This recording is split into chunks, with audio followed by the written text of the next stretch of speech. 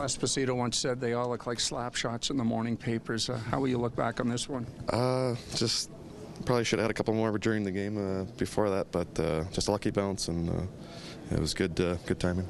1,500 plus games for you. How does that rank in terms of bizarre ways for a game to kind of come to a conclusion? Yeah, that late in the game, I think I've had one of those before where it's gone in off of somebody else, but that late in the game, I don't think I've had that. So, like I said, pretty fortunate bounce. What about this club now 10-0 when leading after 2 periods of play, Patrick? In terms of that resilience, word's been used an awful lot this season. Yeah, I think obviously that's something we take pride in, and something we work at, and hopefully we can keep it going. The way they play 3-on-3, were you thinking, let's not get to overtime?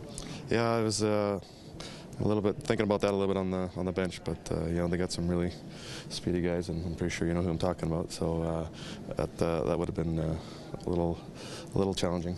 Can you describe what it's like seeing him up close?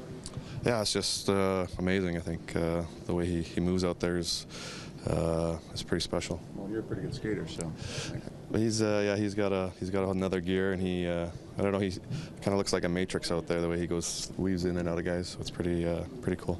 That give and go with Nas in the first, how close do you feel like you were on that? Yeah, no, it was right there. I think the puck just kind of flipped up on my stick, and I obviously didn't get it where I wanted it to. But yeah, those ones you dream about those ones. In your time with San Jose, was it rare to sweep Alberta in your time past looking over 19 years? Yeah, probably. Yeah, it's. I think a lot of them were back-to-backs as well, but it's definitely tough to come in and get 2 wins.